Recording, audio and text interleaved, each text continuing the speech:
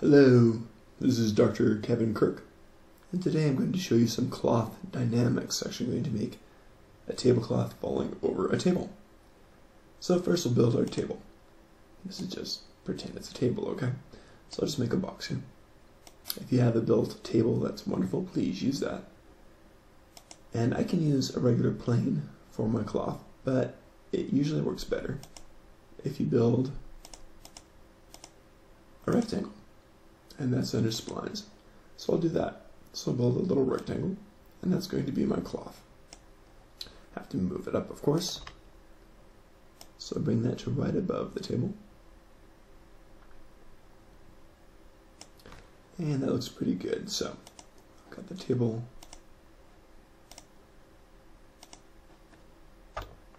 with the cloth above it. I can move the cloth just a little bit lower. If you have it too high, it can do some weird things. The cloth is going to fall over the table. Now, I'm ready to set things up, so I'll do that. So with the rectangle selected, I'll turn that into a cloth. But first I have to have all the polygons within it. I could use a regular polygon and then break it apart like a plane and break it apart. But it works with the splines too if you use something called Garment Maker. So I'll modify this and I will drop in Garment Maker.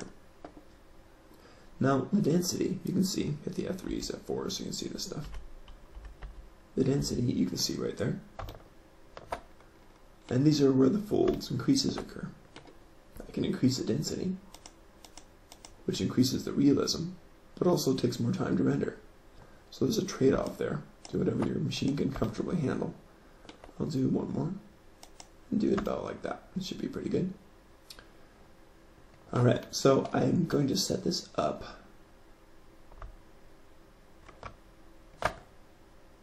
by going into my cloth right here and applying cloth to it, literally applying cloth to it.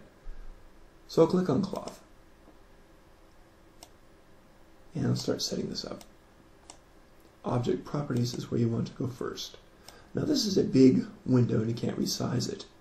Now I set this tutorial up so that you could comfortably see all the letters. So you won't be able to see the bottom part of this. I'll take this over to my other window too to click on OK and so forth. But the rectangle selected, I'll click on cloth that now has cloth properties. You can select various presets like flannel or silk or satin or whatever, but I'll just use the regular defaults for now.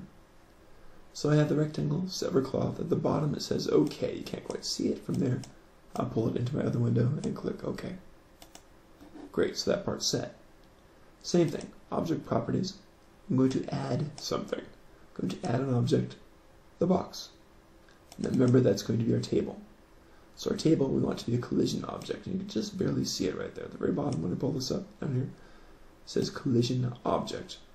I'm going to click that so it does turn the box into a collision object, and then I will click OK to set it. So collision object, then OK. When that's done, I'm ready to run the simulation. Now simulate is right here. You probably want progress so you can see what's going on. You can escape that at any time by hitting the escape key. Let's see what happens. See it here, you can do cancel or the escape key, and there it goes. It falls pretty well on it, and it actually looks like cloth. It does a pretty good job of simulating it. Now there are other things a little more advanced, self-collision and so forth, so it won't fold in on itself. But as for now, it looks pretty good. So after a while it stops moving, and this kind of falls like natural cloth would. So take a look, and if you like it, great. You can change different things, move it around and so forth. But I'll actually go with this. It looks pretty good. Alright, so when I've got this, and I like what I see, I'm going to bake it. So I can choose whichever state I want, or I can just change it. In other words, I can bake it to make it keyframe by keyframe, and I can choose whichever one I want. Or I can just right click and turn it into an editable poly right now. I think I'll go a little more complicated and bake it. So I will go in and create keys.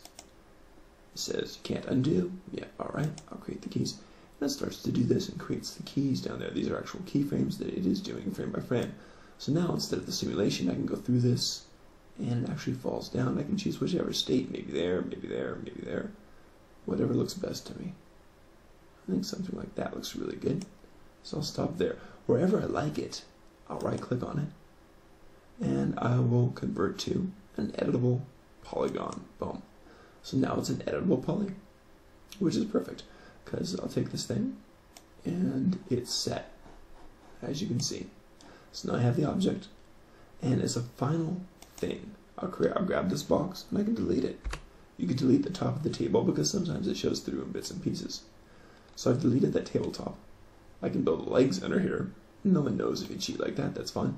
So I have the object. One final word, if you want some sort of material or pattern on this, on the cloth, you need to put a UVW map on first thing, and then apply your surface. That keeps the colors and the patterns intact while it falls. So put the UVW map on first. Alright, you've made your cloth. You're ready to export it to your scene and just put it over something really basic, and it looks like a nice tablecloth that works really, really well. Okay, enjoy.